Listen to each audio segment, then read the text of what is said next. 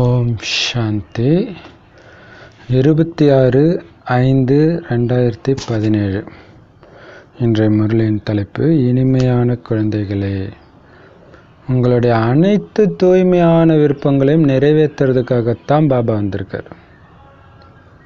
மற்றபடி ராவணன் அசுத்தமான விருப்பங்களை தான் நிறைவேற்றுறான். ஆனால் பாபா தூய விருப்பங்களை நிறைவேற்றுறாரு. சூப்பர் இல்லையா? இப்போ தூய விருப்பம்தான் சுகம், சாந்தியை கொடுக்கும், சக்தியை கொடுக்கும். அசுத்தமான விருப்பங்கள் குழப்பத்தையும் துக்கத்தையும் கொடுக்கும். ஸோ அசுத்தமான விருப்பங்களை நிறைவேற்றுற ராவணன் பக்கம் போகிறீங்களா, தூய்மையான விருப்பங்களை நிறைவேற்றி அதனால் சுகம் சாந்தி நிறைந்த வாழ்க்கையை கொடுக்கும் சிவபாபாவின் பக்கம் போகிறீங்களா? கேள்வி. எந்த குழந்தைங்கள்லாம் பாபா கொடுக்குற இந்த உயர்ந்த வழி ஸ்ரீமத்தை அவமதிக்கிறாங்களோ அவங்களுடைய கடைசி நிலை எப்படி இருக்கும் தெரியுமா? எப்படி இருக்கும்னா, ஸ்ரீமத்தை அவமதிப்பவர்களை மாயைங்கிற பூதம் கடைசியில்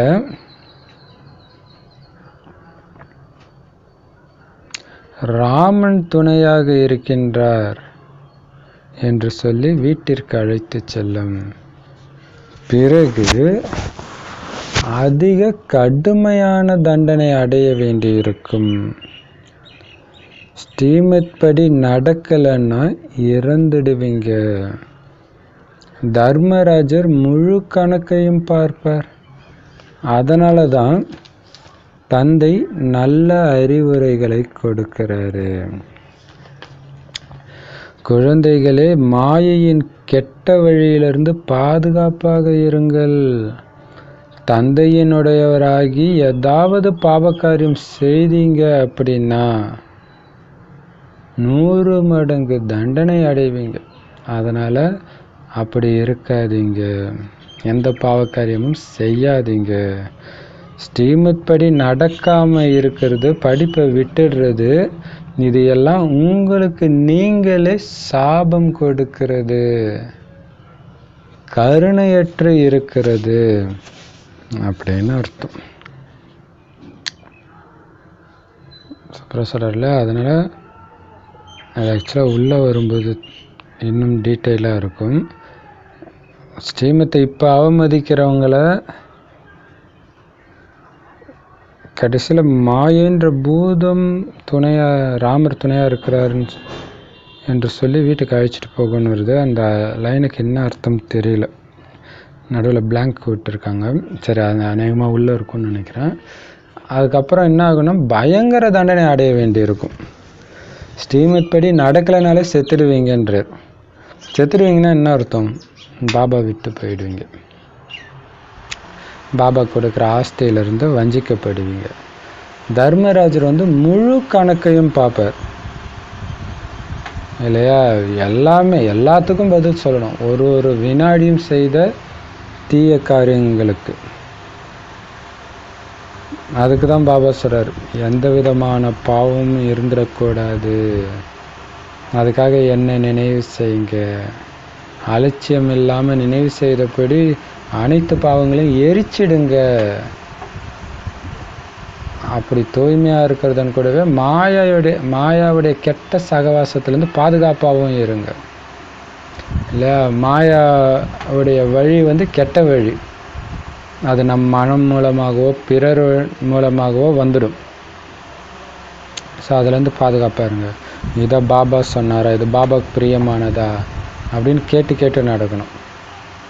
ஒருவேளை பாபா குழந்தை ஆகியும் பாவக்காரியம் செஞ்சீங்கன்னா 100 மடங்கு தண்டனை கிடைக்கும்.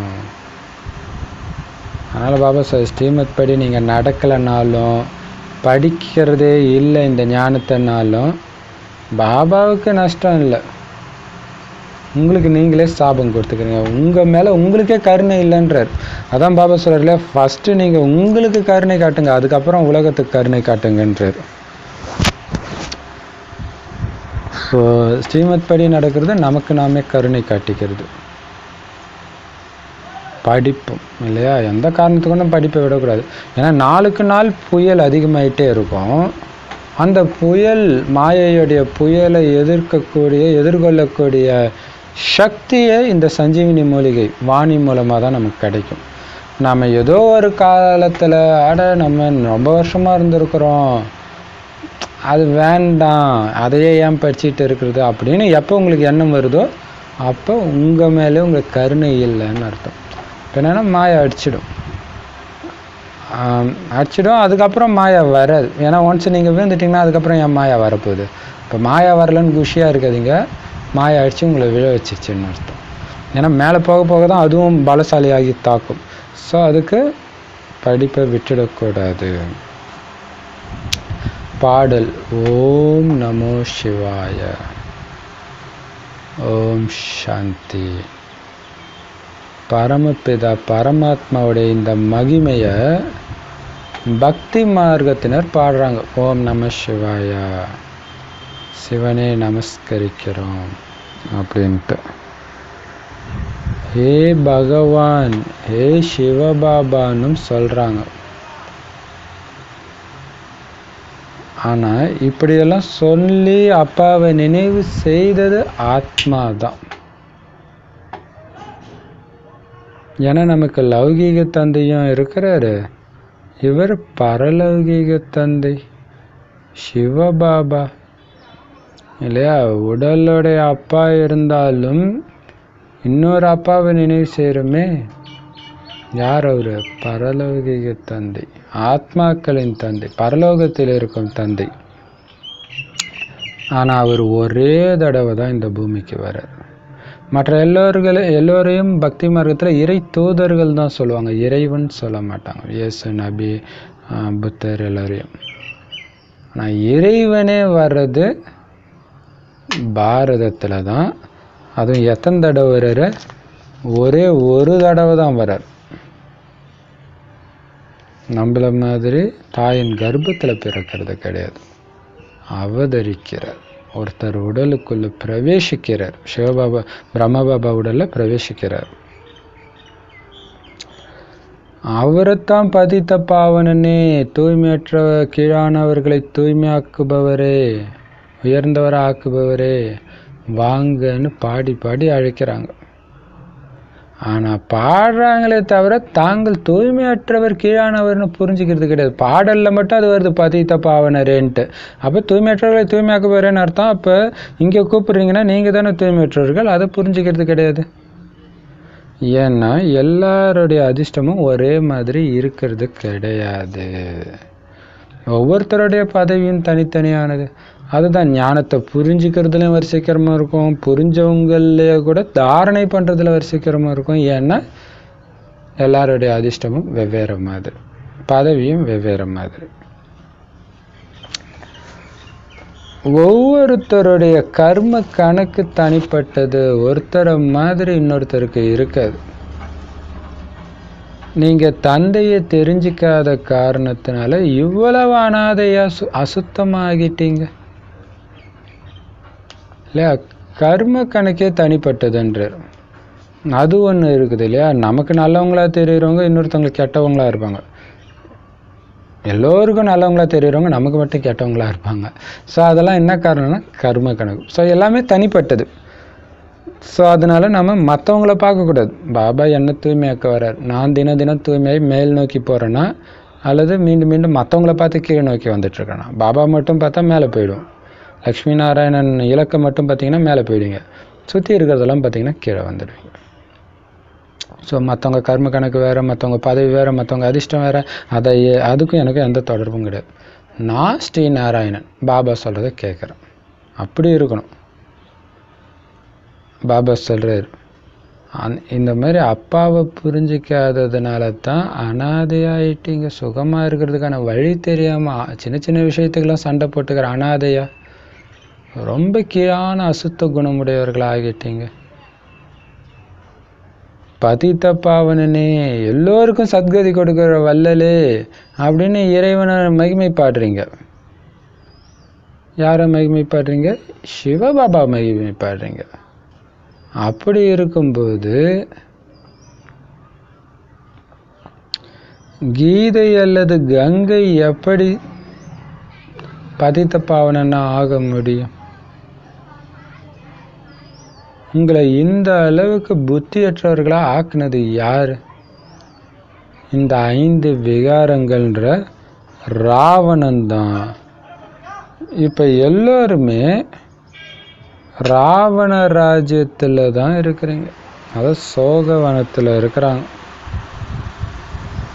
தலைமையாக இருப்பவர்களுக்கு அதிக கவலை இருக்கிறது.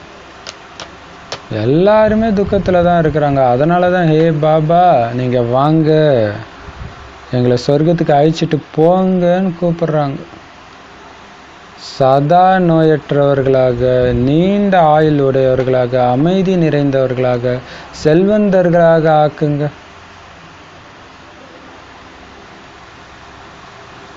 தந்தை சுகம் சாந்தியின் கடல் அல்லவா? மனிதர்களுக்கெல்லாம் இந்த மகிமையை சொல்ல முடியாது.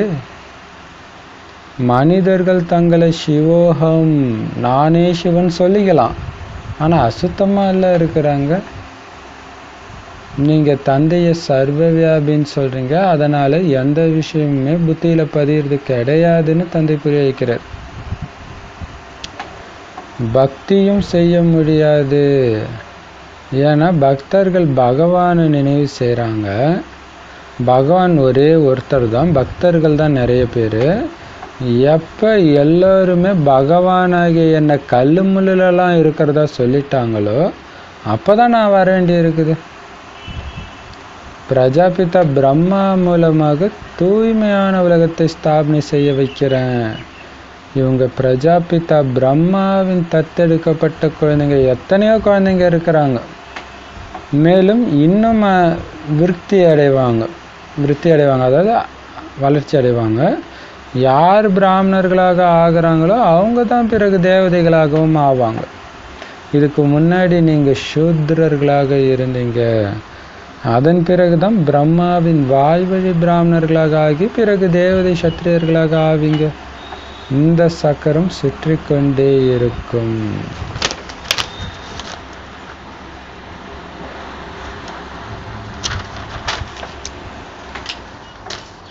பாபா சொல்றாரு,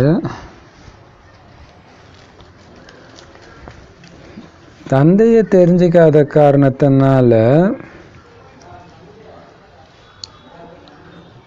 அசுத்தமாயிட்டீங்க. அந்த அப்பா எவ்வளவு தூய்மையானவர், அந்த அப்பாவுக்கு பிறந்த குழந்தை, நேரடியாக கடவுளுக்கே பிறந்த குழந்தைன்னு தெரியாத காரணத்தினால உங்களுடைய உணவு, குணாதிசயங்கள் எல்லாமே அசுத்தமாயிடுச்சு. அனாதையா இருக்கு. பாபா சொல்ற, சத்கதி கொடுக்கும் வள்ளல் பதித பாவனன்னு என்னை பார்த்து பாடினீங்கன்னா அப்புறம் கீதையும் கங்கையும் உங்களை எப்படி தூய்மையாக்க முடியும்? அப்போ எதுக்கு கங்கையில் போய் குளிக்கிறீங்க அல்லது கீதையை தினம் தினம் படித்தா தூய்மை ஆகிடுவீங்கன்னு நினைக்கிறீங்க? அந்த அளவுக்கு புத்தியற்றவர்களை உங்களை ஆக்குனது யாருன்னா இந்த 5 விகாரங்கள். இப்போ பார்த்தீங்களா இதில் ரகசியம்? இதில் என்ன கனெக்ஷன் பாருங்கள். பாபா சொல்லுவார் இல்லையா, கங்கையில் போய் குளித்தா பாவம் போகுன்றது கூட தெரியாத அளவுக்கு முட்டாள்தனமாக, அதாவது பாவம் போகாதுன்னு கூட தெரியாத அளவுக்கு முட்டாள்தனமாக உங்களை ஆக்குனது யாருன்னா 5 விகாரங்கள். ஸோ 5 விகாரங்களில் மூழ்கும்போது புத்தி யோசிக்கிற சக்தியை இழக்குது. இப்போ எல்லாருமே ராவண ராஜ்யத்தில் சோகவனத்தில் தான் இருக்கிறாங்க. தலைமை பதவியில் இருக்கிறவங்களுக்கு அதிக கவலை.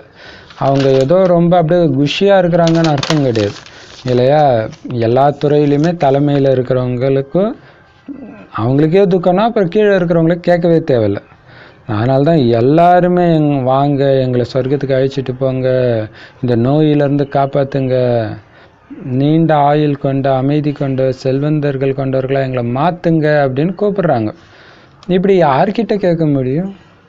யார்கிட்ட இதெல்லாம் எப்பவுமே இருக்குதோ அவங்கக்கிட்ட தானே கேட்க முடியும். ஸோ சுகம் சாந்தியின் கடல் அப்பா தான், மனிதன் கிடையாது. அப்போ இந்த மகிமையெல்லாம் உண்மையில் யாருடைய மகிமை? இந்த ஒரு சாமியார்கிட்ட போய் எனக்கு பணத்தை கொடு, செல்வத்தை கொடு, ஆரோக்கியத்தை கொடு, இந்த நோயிலேருந்து என்னை நீங்கிடுது இல்லையா. 10 பேர் போனால் ஒருத்தருக்காவது நீங்கிடுது. அந்த பாவனைக்கு ஏற்ற மாதிரி. ஆனால் அந்த சாமியாருக்கே நோய் வருது. அப்போ அவர் ஒன்றும் அதை நீக்கல். அது உண்மையில் அவருடைய மகிமை கிடையாது. பாவனைக்கேற்ற பலனாக கொடுத்தது இறைவன். ஸோ மனிதனுக்கு இந்த மகிமை கிடையாது. சுகம் சாந்தியின் கடலாக இருக்கிறாருன்னு ஒரு சாமியாரை பார்த்தோன்னே அப்படியே நான் அமைதியாகிட்டேன்ப்பா, அதுக்கப்புறம் என் வாழ்க்கையில் கோபமே வரலன்னு யாரோ சொல்ல முடியுமா? ஸோ அது இறைவனால் அது மட்டும்தான் அப்படி சாந்தியின் கடலாக இருக்க முடியும். உங்களையும் மாஸ்டர் சாந்தி கடலாக மாற்ற முடியும். மற்றபடி கடவுள் உனக்குள்ளே இருக்கார், எனக்குள்ளே இருக்கிறார், நானே சிவன் சொன்னாலும் எல்லாருடைய லட்சணமும் பயங்கர அசுத்தமாக தான் இருக்குது. சிவன் மாதிரி தூய்மையாக கருணை நிறைந்தவர்களாக யார் இருக்கிறா? அது மட்டும் இல்லாமல் தான் அசுத்தமாக இருக்கிறோம், இறைவன் தூய்மையாக இருக்கிறாருன்ற விஷயம் அவங்க புத்தியில் பதில. காரணம் அவங்க இறைவன் எங்கும் நிறைந்தவர்னு சொல்லிட்டார். அவர் இருக்கிறது தூய்மையான பரந்தாமம், அவர் சதா தூய்மையானவர்ன்றது அவங்களுக்கு பதிய மாட்டேங்குது. ஏன்னா எங்கும் நிறைந்தவர்னு சொல்லிட்டதுனால. எங்கும் நிறைந்தவர்னா எப்படி பக்தி செய்ய முடியும்? ஏதோ ஒரு இடத்துல இருந்தால் தானே பக்தி செய்ய முடியும். பக்தர்கள் எல்லாருமே ஒரு பகவானை தானே நினைவு செய்கிறாங்க. ஸோ அப்போ பக்தர்கள் தான் பலர், பகவான் ஒருத்தர் தான். பக்தர்கள் எல்லாம் கண்டிப்பாக பகவான் ஆக முடியாது. அப்படி ஆகிறதா இருந்தால் அவங்க ஏன் இறைவனை நினைவு செய்யணும்? அவங்களே கடவுள்னு ஆகிடுமே. ஸோ அந்த அளவுக்கு மனிதர்கள் எப்போ இறைவனை எங்கும் நிறைந்தவர், உனக்குள்ளேயும் எனக்குள்ளேயும் கல்லு முள்ளில் எல்லாத்துலேயும் இருக்கிறதா சொல்கிற அளவுக்கு அஞ்ஞான இருள் மூழ்கி இருக்கிற நேரத்தில் பாபா வரார். வந்து புத்தி நிறைந்த மனிதர்களை உருவாக்குறார். பிரம்மா வாய் வழியாக கொடுக்கிற ஞானத்தின் மூலமாக தூய்மையான உலகத்தை படைக்கிறார். அந்த பிரம்மா வாய் வழியாக கொடுக்கப்படுற ஞானத்தை கேட்கப்படுற குழந்தைங்க, பிரம்மா குமார் குமாரிகள் எத்தனை பேர், அவங்களுக்கு தான் இந்த ஞானம் கிடைக்குது. இன்னும் போக போக இன்னும் இயக்கம் பெருசாகிட்டே இருக்கும். தெருவுக்கு தெரு கீதா பாட்சாலை, வீட்டுக்கு வீடு கீதா பாட்சாலை ஆரம்பிச்சிடுவாங்கன்றார் பாபா. ஆனால் பிராமணன் ஆகாமல் தேவதை ஆகவே முடியாது. ஸோ பிராமணன் ஆகித்தான் தேவதை ஆகணும். தேவதையிலிருந்து அதுக்கப்புறம் இறங்கும் கலை தான் இல்லையா? சத்திரியர், வைஷ்யர், சூத்ரர் அப்படி ஆகிறோம். இந்த சக்கரம் அனாதியாக சுற்றிக்கிட்டே இருக்கும். ஆனால் கீழான சூத்திரர்களை மேலான தேவதைகளை ஆக்கணும்னா கண்டிப்பாக பிராமணர் ஆனால் தான் ஆக முடியும். பிராமணர் ஆனாத்தான் தேவதை ஆக முடியும். இது மனித சிருஷ்டி. இந்த ஸ்தூல உலகம் வந்து மனித சிருஷ்டி. சூக்ஷ்ம வதனத்தில் இருக்கிறவங்க பேர் ஃபரிஸ்தாக்கள்.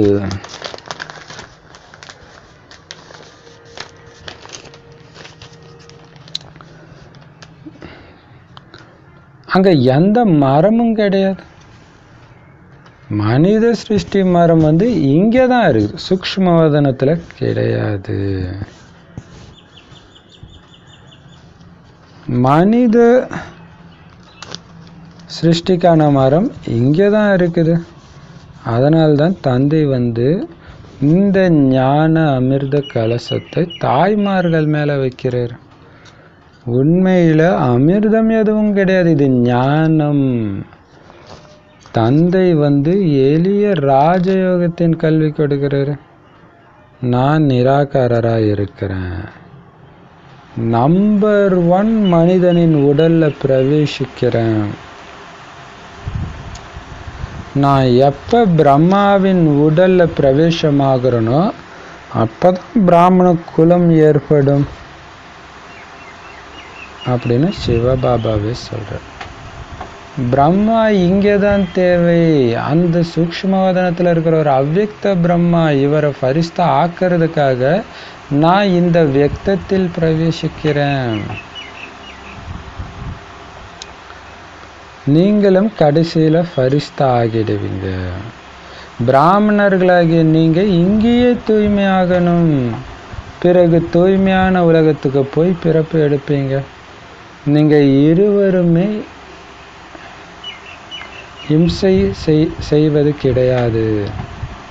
காமத்தில் செல்வது தான் அனைத்தையும் விட பெரிய இம்சை. இதன் மூலம் மனிதர்கள் முதல் இடை கடை துக்கம் அடைகிறாங்க.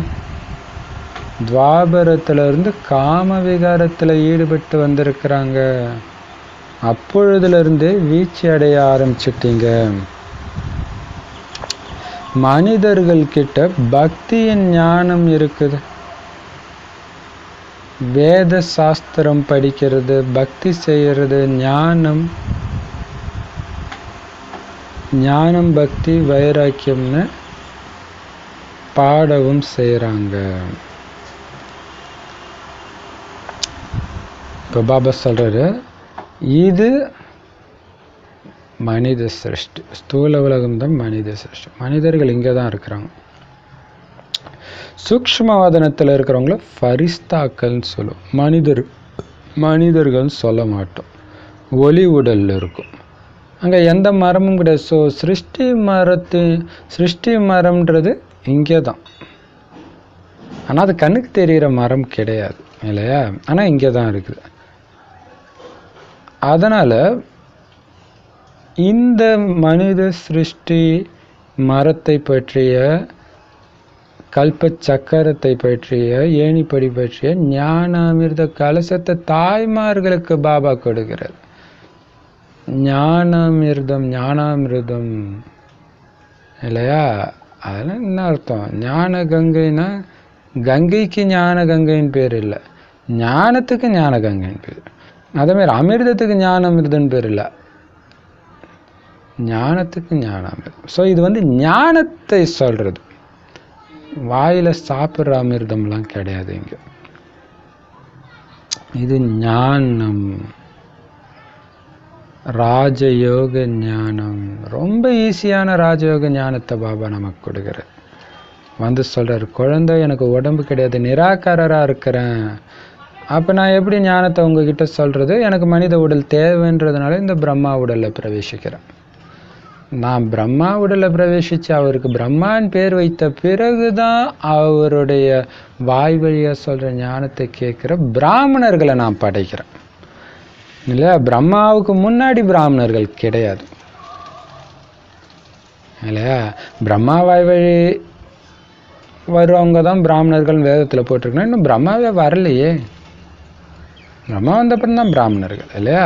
ஸோ இப்போ இந்த கடைசி 100 வருஷம் தான் பிரம்மா வந்திருக்கிறார், பிரம்மகுமாரி இயக்கம் தின்.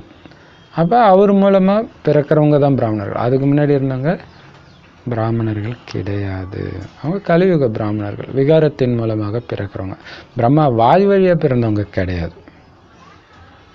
அதனால தான் பாபா சொல்கிறார், அவங்கக்கிட்ட நீங்கள் விகார வம்சாவளி, நாங்கள் தான் பிரம்மா வாய் வம்சாவளின்னு புரிய வைங்க அப்படின்னு சொல்கிறார். அது மட்டும் இல்லாமல் பாபா சொல்கிறார், பிராமணர்களை இங்கே தான் படிக்கிறோன்னா பிரம்மாவும் இங்கே தானே தேவை.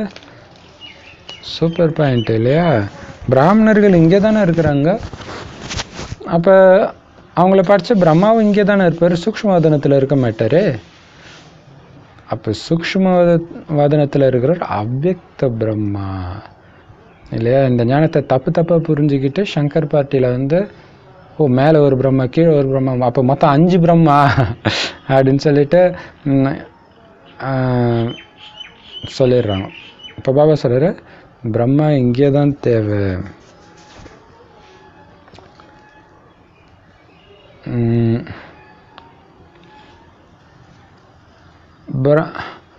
பிரம்மாவை ஃபரிஸ்தாவாக ஆக்கிறதுக்காக இவருடைய சாக்காரத்தில் பிரவேசிக்கிறேன் இல்லையா? நமக்கு ஒரு லட்சியம், நீ தான் அப்படி இருக்கிற, அங்கே இருக்கிற, அதே மாதிரி நீ ஆகணும் அப்படின்னு அவர் காட்டி அந்த மாதிரி ஆக்குறாரு பாபா. ஆனால் அவர் பிரவேசிக்கிறது எந்த பிரம்மாவில் பிரவேசிக்கிறாரு? சாக்கார பிரம்மாவில் தான் பிரவேசிக்கிறார்.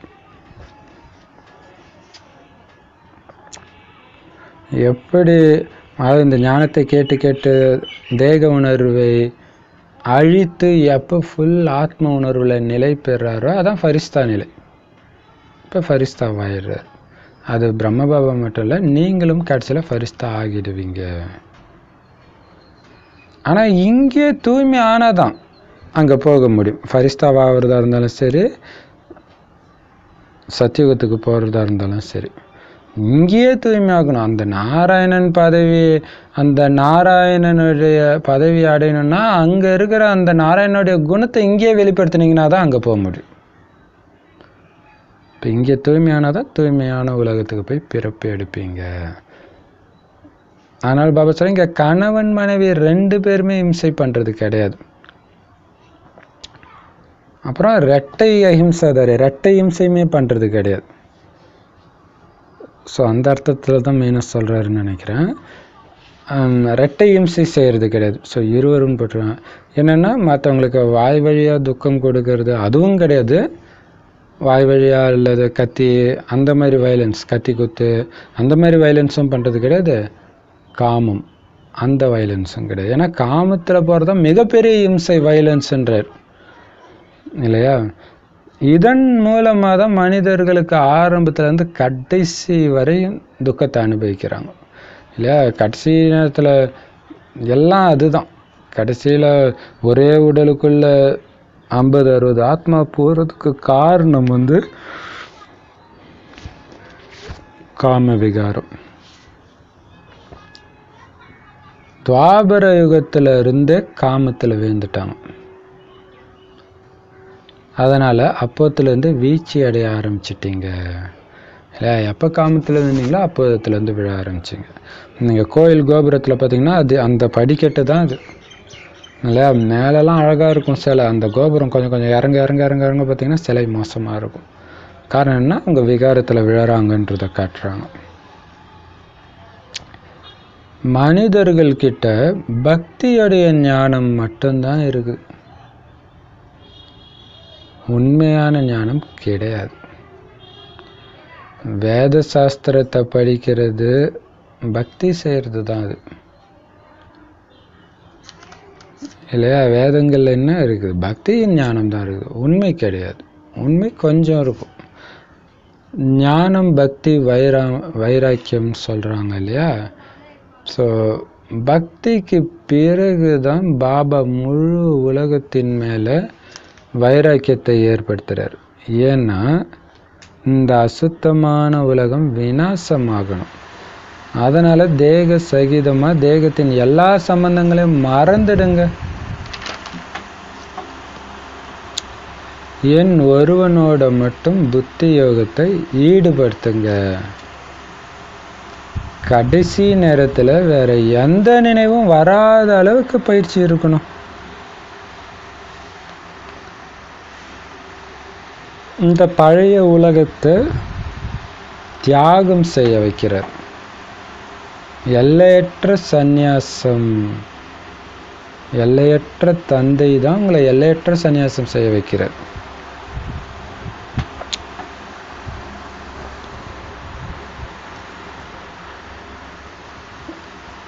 எல்லாருமே மறுபிறவி எடுத்தே ஆகணும். அப்படி இல்லைன்னா எப்படி மனித ஆத்மாக்களின் பெருக்கம் ஏற்படும்? எல்லைக்கு உட்பட்ட சன்னியாசிகள் கிட்ட இருந்து தூய்மைக்கான பலம் பாரதவாசிகளுக்கு கிடைக்குது. பாரதம் மாதிரி தூய்மையான கண்டம் வேற எதுவுமே கிடையாது. ஏன்னா பாபாவுடைய ஜென்ம பூமி, பாபாவுடைய பிறப்பிடம் இது. ஆனால் பாபா எப்படி அவதாரம் எடுக்கிறாரு, அவதாரம் எடுத்து என்ன செய்கிறாருன்ற அந்த விஷயத்தையுமே மனிதர்கள் தெரிஞ்சுக்கலாம். ஆனால் பிரம்மாவின் பகல் பிரம்மாவின் இரவுன்னு சொல்கிறாங்க. ஆனால் அந்த பகல்னு சொல்லப்படுறது சொர்க்கம்னு, இரவுன்னு சொல்லப்படுறது நரகம்ன்ற விஷயம் அவங்களுக்கு தெரியல. பிரம்மாவுக்கு இரவுனா குழந்தைகளாகிய உங்களுக்கும் இரவு இல்லையா? பிரம்மாவுக்கு ஜென்மம் எடுக்கும்போது பிராமணர்களுக்கும் ஜென்மம் ஏற்படுது. இப்போ பிரம்ம பாபாவுக்கு இரவுனா நமக்கும் இரவு தான், பிரம்மாவுக்கு பகல்னா நமக்கும் பகல் தான். அப்படின்னு அர்த்தம். அவர் சொர்க்கத்துக்கு போகும்போது நாமளும் சொர்க்கத்துக்கு போயிடுறோம், அவர் நரகத்துக்கு வரும்போது நாமளும் நரகத்துக்கு வந்துடும். நரகம் தான் இரவு.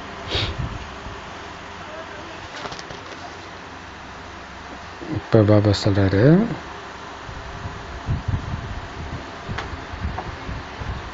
பக்தி முடிஞ்ச உடனே பாபா முழு உலகத்தின் மீதும் வைராக்கியம் செய்ய வைக்கிறாராம். ஏன்னா பக்தி முடிஞ்சோடனே உலகம் அழிஞ்சிடுது இல்லையா? இருட்டுக்கான எந்த ஒரு அடையாளமும் தெரியாது விடிஞ்சதுக்கப்புறம். ஸோ இருட்டை அழிக்கணும், இருளான உலகை அழிக்கணும், அது அழிஞ்சு தான் ஆகணும். அப்போ அழியாமல் இருக்க போகிறது ஆத்மா மட்டும்தான். அதனால தான் பாபா சொல்கிறார், தேக சகிதமாக எல்லா தேகத்தின் சம்பந்தத்தையும் மறந்துடுங்க. என் கணவன், என் மனைவி, என் குழந்தை, என் அப்பா அம்மா, தாத்தா பாட்டி, எல்லாம் ஃப்ரெண்டு, பிடிச்சவன், பிடிக்காதவன், எல்லாத்தையும் மறந்து ஆத்மாவை அப்படியே க்ளீனாக வச்சுருந்தீங்கன்னா பாபா கூப்பிட்ட உடனே போயிடும். இப்போ எதையும் நினைக்கக்கூடாது. ஒரு பாபா மட்டுமே உங்கள் புத்தியில் இருந்துக்கிட்டே இருக்கணும். எந்த அளவு இருக்குன்னா கடைசி நேரத்தில் வேறு எந்த நினைவும் வராத அளவுக்கு பக்கா நினைவு இருக்கணும். ஸோ அந்த மாதிரி ஸ்ட்ராங்கான பயிற்சி இப்போ உங்களுக்கு இருக்கணும். அதனால் பாபா என்ன சொல்கிறார், இந்த பழைய உலகத்தையே தியாகம் செய்ய வைக்கிறார். எல்லையற்ற சந்நியாசம், எல்லையற்ற தியாகம். ஏன்னா பாபா சொல்கிறார், குழந்தை நான் தான் உன்னுடைய அப்பா, உண்மையான அப்பா, சத்தியமான தந்தை. அப்போ அந்த அப்பா பொய்யான தந்தை, அழிய போகிறாங்க. புத்தியிலேருந்து மறந்துடு, முன்னாடியே சொல்லிடுறாரு. ஸோ பாபா கிட்ட அப்பா, அம்மா, கணவன், மனைவி, குழந்தை எல்லா உறவையும் அவர்கிட்ட ஈடுபடுத்துங்க. மனிதர்கள்கிட்ட எந்த உறவு இருந்தாலும் மாட்டிக்குவீங்க அப்படின்னு சொல்லி எல்லையற்ற சந்நியாசம் செய்ய வைக்கிறார். மற்றபடி எல்லைக்குட்பட்ட சன்னியாசிகள் அவங்க மனைவி, குழந்தை மேலே உள்ள பற்றை மட்டும் நீக்கிடுறாங்க. பாபா சொல்றார், எல்லாருமே மறுபிறவி எடுத்துத்தான் ஆகணும். அப்படி எடுக்கலைன்னா மனித ஆத்மாக்கள் பெருகாதே. அப்போ நாளுக்கு நாள் மக்கள் தொகை ஏறுதுன்னா என்ன அர்த்தம்? மறுபிறவி எடுக்கிறாங்க, எல்லாம் இங்கேயே தான் இருக்கிறாங்கன்னு அர்த்தம். பாபா சொல்றார், பாரதம் மாதிரி தூய்மையான கண்டம் கிடையாது. ஏன்னா பாபாவுடைய ஜென்ம பூமி இது. இருந்தாலும் சத்தியுகம் திரேதாயுகத்தில் அப்படி தூய்மையின் சிகரமாக இருந்த பாரதம் துவாபர யுகத்திலிருந்து தூய்மையை இழக்க ஆரம்பிக்குது. இருந்தாலும் அதற்காகவே சந்நியாச தர்மம் வருது, பாரதத்துக்கு தூய்மையின் பலனை கொடுக்கறதுக்காக. ஸோ அவங்க தூய்மையாக தான் இருக்கிறாங்க, துவாபர யுகத்திலேருந்து வர்ற அந்த தர்மம். கடவுளுடைய பிறப்பிடம் இந்த பூமின்ட்டு சொல்கிறாங்க பாரதத்தை. ஆனால் எப்படி அவதாரம் எடுத்தார்? கடவுள் தான் அவதாரம் எடுப்பார். ஆனால் மனிதர்களை இவர் அவதரித்தார், அவர் அவதரித்தார்னு சொல்லி இருக்கிறாங்க தீர்க்கதரிசிகள் அந்த மாதிரி. ஸோ கடவுள் எடுக்கிறதுக்கு பேர் தான் அவதாரம். ஆனால் அது எப்படி எடுக்கிறாரு, எடுத்து அப்படி என்னத்தை பண்ணாருன்னு யாருக்கும் தெரியாது. இல்லை பாபாவுடைய மகிமையை தூக்கி தேவதைகளுக்கு போட்டாங்க, தேவதைகள் அவதாரம் எடுத்தாங்கன்ட்டு அதில் நிறையா கொலை பண்ணுற மாதிரி காட்டிட்டாங்க. ஆனால் அது உண்மை கிடையாது. அப்படி காட்டினதெல்லாம் பக்தி மார்க்கம், அது பிரம்மாவுடைய இரவு. நீங்களும் அந்த நேரம் உங்களுக்கும் இரவாக தான் இருந்துச்சு, நரகம் இல்லை, எதுவுமே தெரியாமல் இருந்தோம். ஆனால் பிரம்மாவுடைய பகல்னு எதை சொல்லுவோம்னா சொர்க்கத்தை சொல்லுவோம். ஸோ பிரம்மாவுக்கு பகல்னா நமக்கும் பகல், பிரம்மாவுக்கு இரவுனா நமக்கும் இரவு. ராவண ராஜ்யத்தில் எல்லாருமே துர்கதி தான் அடைஞ்சிருக்கிறாங்க. இப்போ குழந்தைகளாகிய நீங்கள் தான் பாபா மூலம் சத்கதி அடைஞ்சிட்டு இருக்கிறீங்க. நீங்கள் இந்த நேரத்தில் ஈஸ்வரிய வம்சத்தினர்களாக இருக்கிறீங்க. பரமபிதா பரமாத்மாவுடைய குழந்தையாக பிரம்மாவும் நீங்கள் அவர் மூலம் தத்தெடுக்கப்பட்ட குழந்தைகளாகவும் இருக்கிறீங்க. அதனால் சிவபாபாவுக்கு பேரன்களாக ஆகிடுறீங்க. இந்த பிரம்மா குழந்தை கூட கேட்குறாரு அப்படின்னா, பேரன் பேத்திகளாகிய நீங்களும் பாபா சொல்கிறத, தாத்தா சொல்கிறத கேட்குறீங்க. இப்போ மீண்டும் இந்த ஞானம் மறைஞ்சு போக போகுது. இந்த ராஜயோகத்தை தந்தை தான் வந்து கற்றுக் கொடுக்கிறாரு. சந்நியாசிகளுடைய பாகம் தனிப்பட்டது. மேலும் ஆதி சனாதன தேவி தேவதா தர்மத்தினர்களாகிய உங்களுடைய பாகமும் தனிப்பட்டது.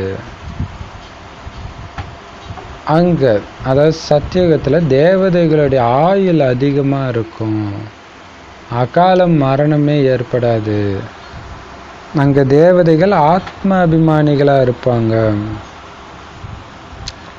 இருந்தாலும் பரமாத்மா அபிமானிகளாக இருக்க மாட்டாங்க. பிறகு எப்போ மாயை பிரவேசமாகுதோ அப்போ ஆத்ம அபிமான நிலையிலேருந்து தேக அபிமானியாக ஆகிடுறீங்க. இந்த நேரத்தில் தான் நீங்கள் ஆத்ம அபிமானியாகவும் இருக்கிறீங்க, பரமாத்மா அபிமானியாகவும் இருக்கிறீங்க. நாம் பரமாத்மாவுடைய குழந்தைங்கன்னு இந்த நேரத்தில் தான் நீங்கள் தெரிஞ்சிருக்கிறீங்க.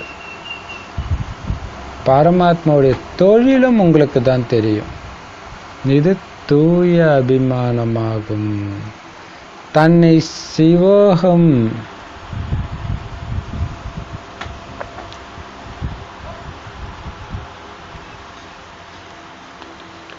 அதாவது நானே சிவன் அல்லது பரமாத்மா அப்படின்னு சொல்றது அசுத்த அபிமானம். நீங்க இப்ப பரமாத்மாவின் மூலம் தன்னையும் பரமாத்மாவையும் தெரிஞ்சுக்கிட்டீங்க. பரமபிதா பரமாத்மா கல்பத்துக்கு வராருன்னு நீங்க தெரிஞ்சுக்கிட்டீங்க. பக்தி மார்க்கத்துல கூட அல்பகால சுகத்தை அவர் கொடுக்கிறார். மற்றபடி அந்த சிலை ஜடச்சிலை. நீங்க எந்த மன ஆசையுடன் பூஜை செய்றீங்களோ நான் உங்களுடைய அனைத்து மன ஆசைகளையும் நிறைவேற்றுகிறேன்.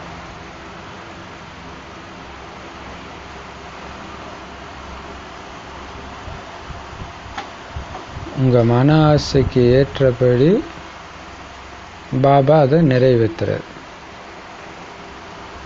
எதை நினைத்து பூஜை செய்றீங்களோ அந்த ஆசையை நிறைவேற்றுறார். மற்றபடி அசுத்த ஆசைகளை ராவணன் நிறைவேற்றுறான். பலர் மாயாஜாலங்களை கற்றுக்கிறாங்க, அது எல்லாமே ராவணனுடைய வழி. நானும் சுகம் கொடுக்கும் வல்லலா இருக்கிறேன், நான் யாருக்குமே துக்கம் கொடுக்கறதே கிடையாது. துக்கத்தையும் சுகத்தையும் ஈஸ்வரன் தான் கொடுக்கிறாருன்னு சொல்றாங்க. இது என் மேல கலங்கம் ஏற்படுத்துறது. ஒருவேளை அப்படி இருந்தா பரமாத்மாவே கருணை காட்டுங்க, மன்னிச்சிடுங்கன்னு ஏன் கூப்பிடுறீங்க? தர்மராஜர் மூலம் அதிக தண்டனை கொடுப்பார்னு உங்களுக்கு இப்ப தெரியும்.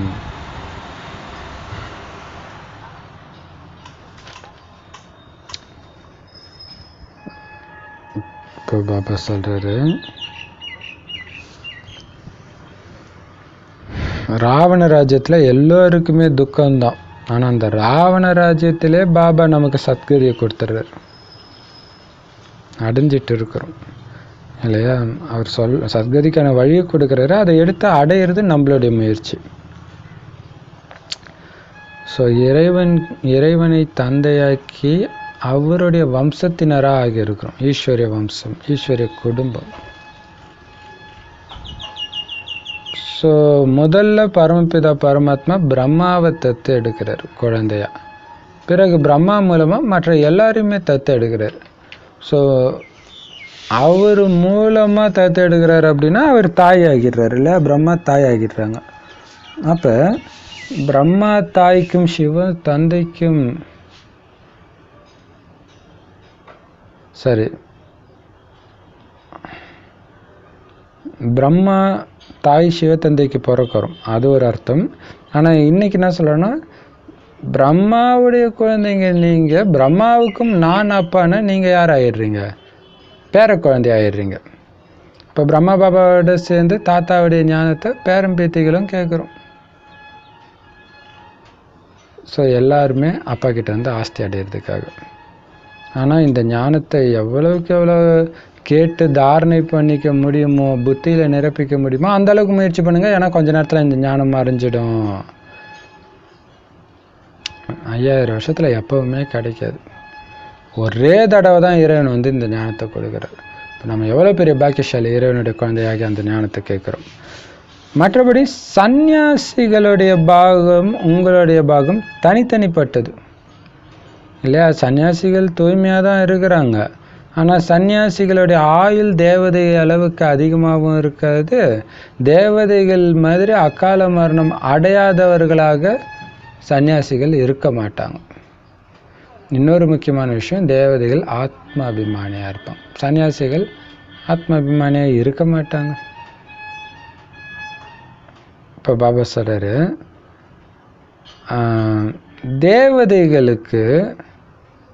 தேவதைகளும் நம்மள மாதிரி ஆத்மாபிமானியாக இருப்பாங்க. தான் ஆத்மான்ற உணர்வு இருக்கும். ஆனால் பரமாத்மா அபிமானியாக இருக்க மாட்டாங்க. இறைவனை பற்றி எந்த விதமான ஞானமும் இருக்காது. இப்போ தான் நமக்கு அது இருக்குது. அதனால தான் அவங்கள விட நாம் உயர்ந்தவங்க. எப்போ உங்களுக்கு துவாபரகத்தில் இந்த மாயையின் பிரவேசமாகுதோ அப்போ நீங்கள் தேக அபிமானியாக ஆகிடுறீங்க. ஸோ தேக அபிமானியை ஆக்கி மாயா நமக்கு துக்கம் மேலே துக்கம் கொடுத்து துக்கத்தின் உச்சத்துக்கு அழிச்சிட்டு போகும்போது அந்த கலியுக இறுதியில் பாபா நம்மளை மீண்டும் ஆத்ம அபிமானியாகவும் மாத்துறாரு. தேவதைகள் மாதிரி தேவதைகளுக்கும் தெரியாத பரமாத்மா அபிமானியாகவும் நம்மளை மாத்துறார். பரமாத்மாவை பற்றியும் தெரிஞ்சுக்கிறோம். ஏன்னா பரமாத்மா யாரு,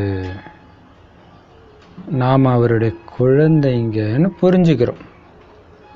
பரமாத்மாவுடைய தொழில் என்ன, தூய்மையற்றவர்களை தூய்மையாக்குறது, அதையும் தெரிஞ்சுக்கிறோம். ஸோ இவ்வளவு ஞானத்தை நான் தெரிஞ்சிருக்கிறேன்னு நீங்கள் நினைக்கிறது தப்பு கிடையாது. இது தூய அபிமானம். உலகத்தில் யாருக்குமே தெரியாத ஞானமும் யாருக்குமே தெரியாத கடவுளுடைய தொழிலும் உங்களுக்கு தெரிஞ்சிச்சு. இப்போ தான் எனக்கு ஆத்மான்ற ஞானமும் தெரியும், பரமாத்மாவுடைய ஞானமும் தெரியும். இந்த ஞானம் தேவதைகளுக்கு தெரியாதுன்னு தெரியும் இல்லையா? இது தூய அபிமானம்.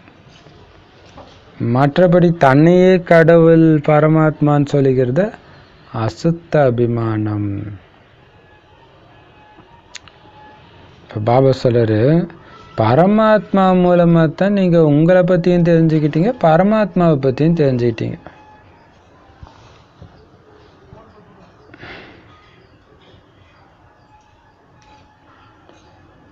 ஒவ்வொரு கல்பத்தின் இறுதியிலும் பாபா வரார், பரமாத்மா வரார் அப்படின்னு உங்களுக்கு தெரியும். பக்தி மார்க்கத்தில் கூட அல்பகால சுகத்தை சிவபாபா தான் கொடுக்கிறார். மற்றபடி அந்த சிலை ஒன்றும் உங்களுக்கு எந்த தேவையும் பூர்த்தி பண்ணலை, ஆசையை பூர்த்தி பண்ணலை. ஏன்னா அது ஜடச்சிலை. எந்த ஆசையை வச்சு பூஜை பண்ணுறீங்களோ அந்த அனைத்து மன ஆசைகளையும் பாபா தான் நிறைவேற்றுறார். தூய ஆசைகளை, அசுத்த ஆசைகளை ராவணன் நிறைவேற்றுறான்.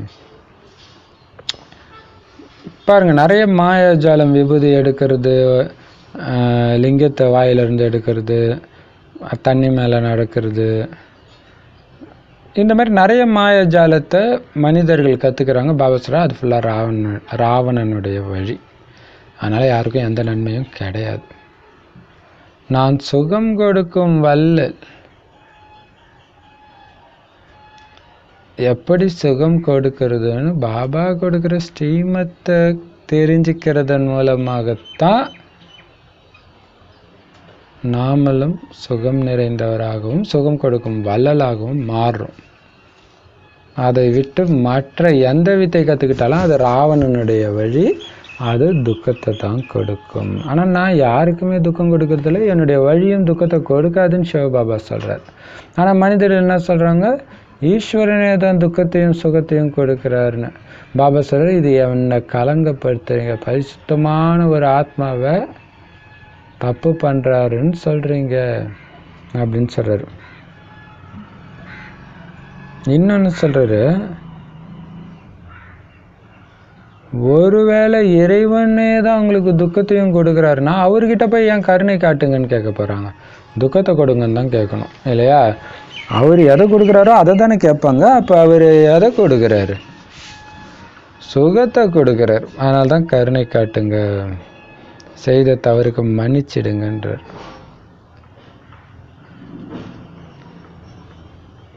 ஆனால் தர்மராஜ் மூலமாக அதிக தண்டனை கொடுப்பார். ஸோ இது தர்மராஜ் பாட்டு வந்து கொஞ்சம் புரியாத புதிராக இருக்குது. ஏன்னா வாணியில் சில சமயம் வாணியை பார்த்தா அது பிரம்ம பாபாவோன்னு நினைக்க தோணும், ஒரு சில சமயம் சிவபாபாவான்னு நினைக்க தோணும், ஒரு சில சமயம் 2 பேருமோ அப்படின்னு நினைக்க தோணும். ஆனால் தர்மராஜ் மூலமாக அவர் தண்டனை கொடுக்கிறார். அவர் நேரடியாக கொடுக்கல, இப்படி அவரே கொடுக்க. அது எப்போ? அது கடைசியில் தான் இல்லையா? ஸோ இப்போ நீங்கள் அனுபவிக்கிற கஷ்டத்துக்கெல்லாம் இறைவன் தான் காரணன்றது இறைவனை நீங்கள் கலங்கப்படுத்துறீங்க. அப்படி துக்கத்தை கொடுக்குறவர்கிட்ட போய் கருணை காட்டுங்க, மன்னிச்சிடுங்கன்னு கூப்பிட மாட்டாங்களே. தர்மராஜ் தான் பயங்கர தண்டனை கொடுப்பாரு. குழந்தைகளே, பக்தி மார்க்கத்துடைய இந்த சாஸ்திரங்கள்ல எந்த சாரமுமே கிடையாது. உங்களுக்கு பக்தி இப்போ பிரியமானதாக இருக்கிறது கிடையாது. பகவான்னு கூட நீங்கள் வாயை திறந்து சொல்கிறது கிடையாது. ஆத்மா உள்ளத்துக்குள்ள நினைவு செய்து, பாபாவை நினைவு செய்து, மற்றபடி சாரமற்ற அந்த வேத சாஸ்திரங்களை நீங்கள் படிக்கிறது கிடையாது. எந்த விதமான பக்தி முறையும் நீங்கள் பண்ணுறது கிடையாது. குஷியாக ஆத்மா பாபாவை நினைவு செஞ்சுக்கிட்டே இருக்குது உள்ளுக்குள்ள. அவ்வளோதான். இதுக்கு பேர் தான் நினைவு. ஆத்மாக்கள் கிட்ட நிராகார தந்தை உரையாடுறாரு. ஆத்மா கேட்குது. ஒருவேளை சர்வவியாபின்னு சொன்னீங்கன்னா எல்லோருமே பரமாத்மா ஆகிடுவாங்களே. எவ்வளோ கல்புத்தியுடையவர்களாக ஆகிட்டாங்கன்னு தந்தை சொல்கிறார். குரு சாபம் கொடுத்துடக்கூடாதுன்னு பயம் மனிதர்களுக்கு அதிகம் இருக்குது. தந்தையோ சுகம் கொடுக்கும் வள்ளல். மற்றபடி பாபா எப்பவுமே சாபமோ கருணையற்ற நிலையோ குழந்தைங்களுக்கு காட்டுறது கிடையாது. குழந்தைங்க ஸ்ரீமத் படி நடக்கலை, படிக்கலை அப்படின்னா அவங்க மேலே அவங்களே சாபம் இட்டுக்கிறாங்கன்னு அர்த்தம். பாபா ஒன்றும் சாபம் இட்டுறது கிடையாது. தந்தையாகிய என் ஒருவனை மட்டுமே நினைவு செய்யுங்கன்னு தான் பாபா சொல்றார். சத்யுகம் திரேதாவில் பக்தி செய்யறதே கிடையாது. ஆனால் இப்போ தான் இரவு மனிதர்கள் பக்தி செஞ்சு செஞ்சு ஏமாந்துக்கிட்டே இருக்கிறாங்க. அதனால தான் சத்குரு இல்லாததுனால காரிருள்னு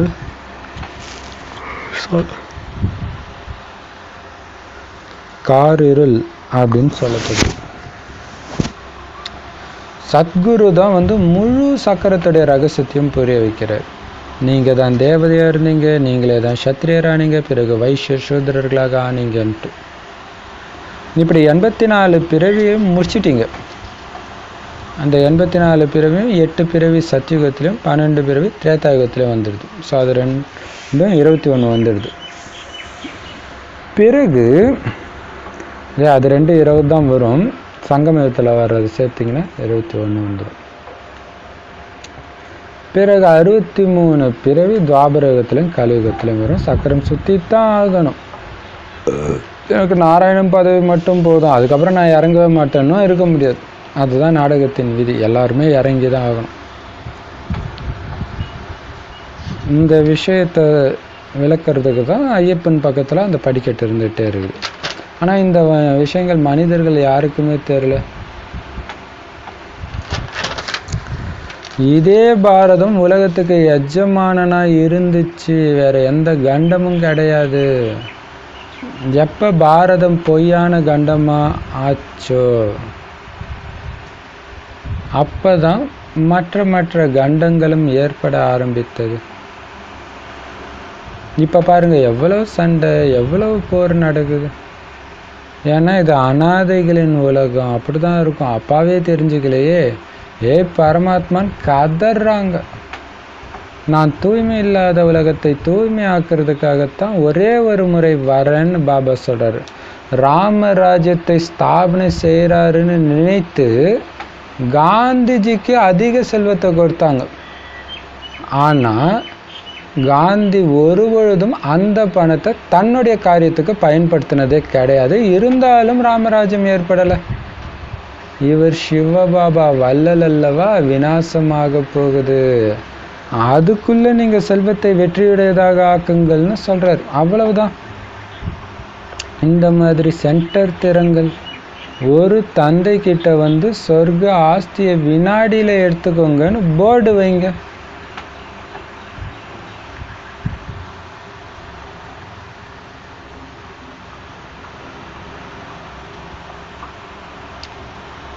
என் நினைவின் மூலம்தான் நீங்க தூய்மை ஆவீங்கன்னு தந்தை சொல்றாரு.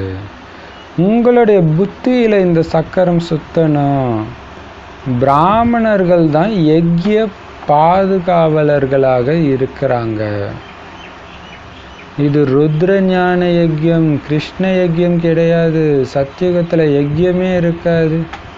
இது ஞான யக்யமாகும்.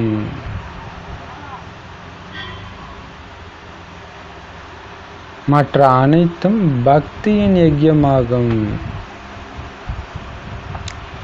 பலவிதமான சாஸ்திரங்களை யக்யத்தில் வைக்கிறாங்க.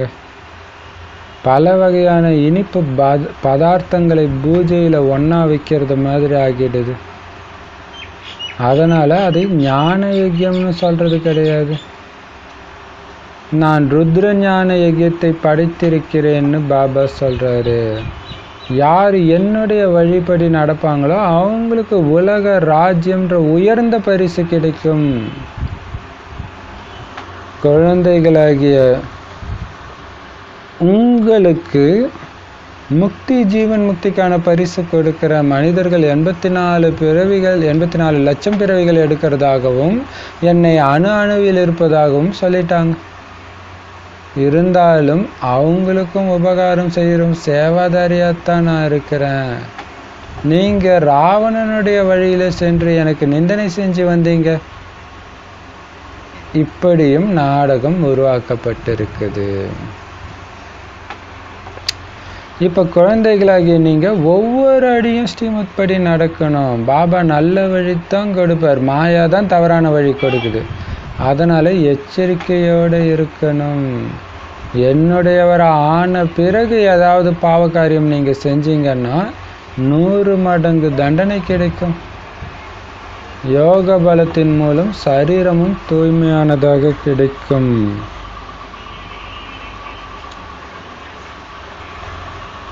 ஆத்மாவில் எதுவுமே ஒட்டாதுன்னு சன்னியாசிகள் சொல்லிட்டாங்க. ஆனால் சரீரம் தூய்மை இல்லாமல் இருக்குது. அதனால தான் கங்கையில் குளிக்கிறாங்க. அரே, ஆத்மா உண்மையான தங்கமாக இல்லைன்னா பிறகு நகை எப்படி தங்கமாகும்? இந்த நேரத்தில் 5 தத்துவங்களுமே தம பிரதானமாக தான் இருக்குது. சூப்பராக சொல்றாரு இல்லையா?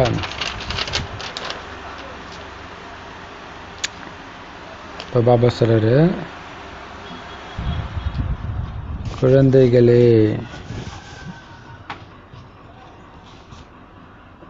இப்போ நீங்கள் எந்த வேத சாஸ்திரமும் படிக்கிறது கிடையாது. ஏன்னா நமக்கு அது பிடிக்க மாட்டேங்குது. இப்போ சாரம் இல்லைன்னு தெரிஞ்சு போச்சு. ஹே பகவான்னு கூட நீங்கள் சொல்கிறது இல்லை. ஏன்னா அவர் வந்துட்டார். ஹே பகவான்னா வா கடவுளேன்னு அர்த்தம். கடவுள் தான் வந்துட்டார். ஆனால் அதுவும் நீங்கள் சொல்லலை. மனசுக்குள்ளே இறைவனை நினைவு செஞ்சுக்கிட்டே இருக்கிறீங்க, அவ்வளோதான். ஸோ ஆத்மாக்கள் கிட்ட சரீரமே இல்லாத நிராகார தந்தை வந்து உரையாடுறார் அப்படின்னு நீங்கள் புரிஞ்சுக்கிறீங்க இல்லையா? உடலற்ற தந்தை வந்து நம்மக்கிட்ட பேசிகிட்டு இருக்கிறார். அதை கேட்குறதும் ஆத்மா தான். ஒருவேளை இறைவன் எங்கும் நிறைந்தவர் சர்வவியாபின்னு சொல்லிட்டாங்கன்னா அப்போ எல்லாருமே பரமாத்மா ஆகிடுவாங்களே. அப்போ எந்த அளவுக்கு கல்புத்தியுடையவராக இருக்கிறாங்க?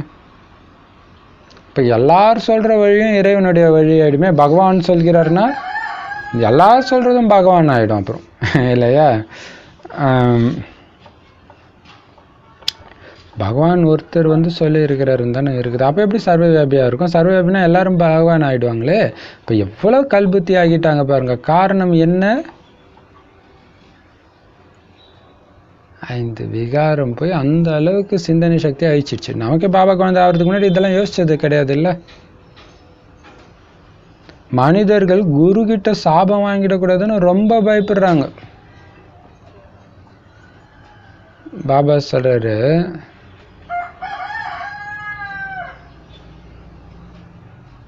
உண்மையான குரு பாபா தான். அவர் சுகம் கொடுக்கும் வல்லல். அவரு எப்படி குழந்தைங்களுக்கு சாபமோ அல்லது ஒரு கருணையற்ற ஒரு ஆக்ரோஷ நிலையோ காட்டுவார் குழந்தைங்க மேல? எப்பவுமே நான் அப்படி பண்றது கிடையாது. நீங்க நான் சொல்ற வழிபடி நடக்கல, நான் கொடுக்குற ஞானத்தை சரியா படிக்கல, தாரணை பண்ணலன்னா உங்களுக்கு நீங்க தான் சாபம் கொடுத்துக்கிறீங்களே தவிர நான் கொடுக்கறது கிடையாது. எவ்வளோ சூப்பர் இல்லையா? ஏன்னா நான் சுகத்தின் கடல். நீங்க செய்யற தப்புக்கு என் மேல பழி போடுறீங்க. ஆனா இறைவன் கொடுக்குற சுகத்துக்கு மட்டும் அது நானே கஷ்டப்பட்டு சம்பாதிச்சேன் அப்படி இப்படின்னு சொல்லிக்கிறீங்க இல்லையா? இறைவன் தான் நமக்கு சுகத்தை கொடுக்குற. சுகம் வரும்போது இறைவனை மறந்துடுறோம், துக்கம் வரும்போது இதை நீ தான் கொடுக்குறேன்னு சொல்லிடுறோம். இறைவனுடைய வழி தான் உங்களுக்கு சுகம் சாந்தியை கொடுக்கும். ஒருவேளை அவர் வழிபடி நடக்கலைன்னா உங்களுக்கு நீங்க சாபம் கொடுத்துக்கிறீங்கன்னு புரிஞ்சுக்கோங்க. பாபாவுடைய வழி அப்படின்னா வழி சுகத்தையே கொடுக்குற வழி.